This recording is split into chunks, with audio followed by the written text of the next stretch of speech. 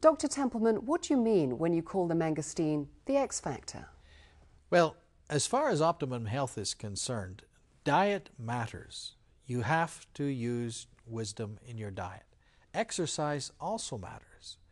And then there is the unknown, the X factor. What is it that needs to be added to diet and exercise to guarantee optimum health? Well, the answer is supplements. But which supplements?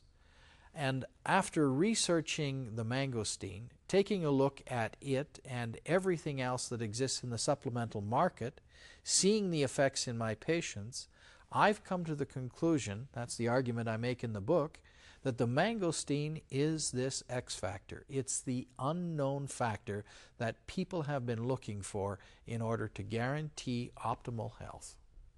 Dr. Morton, what makes the fruit so unique? What sets the mangosteen apart is a unique class of chemicals known as xanthones. Xanthones are structurally similar to other chemicals such as a polyphenol or a catechin. And xanthones are restricted in nature to a certain group of plants that grow primarily in areas of Southeast Asia that require certain optimal soil and climate conditions.